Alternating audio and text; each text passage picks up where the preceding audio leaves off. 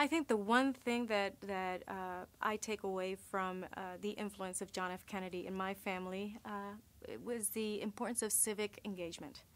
And he created the Peace Corps during his presidency. And he himself, his whole family, was all about civic participation and giving back to the country.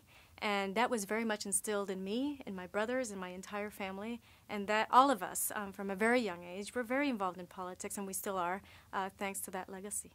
I come from a small island called Vieques, where the U.S. military was bombing and using as a military base for 60 years.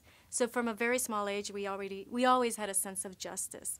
And because of the teachings of John F. Kennedy and the entire Kennedy family, by the way, in terms of public service, we understood all of our lives that it was not only our right, but it was our duty to give back. And throughout my entire life, I've had a mission to give back. And I co-founded a Latino political organization here in Massachusetts that civically engages Latinos in Massachusetts and has revolutionized politics in Massachusetts in the process.